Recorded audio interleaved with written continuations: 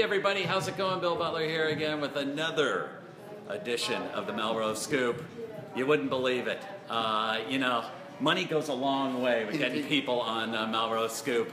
We're very lucky to have Representative Paul Brodeur of the 32nd Middlesex County District. 32nd Middlesex District, yes sir. And he's here to join us to get a little bit of background on Paul. If you don't know him, get to know him a little bit. That'd be great.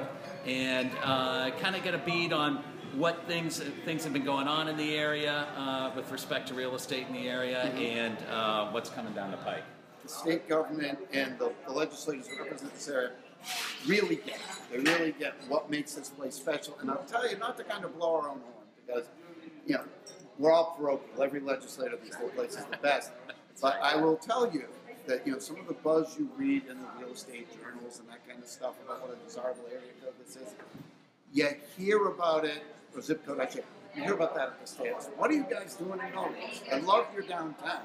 I love your commitment to the arts.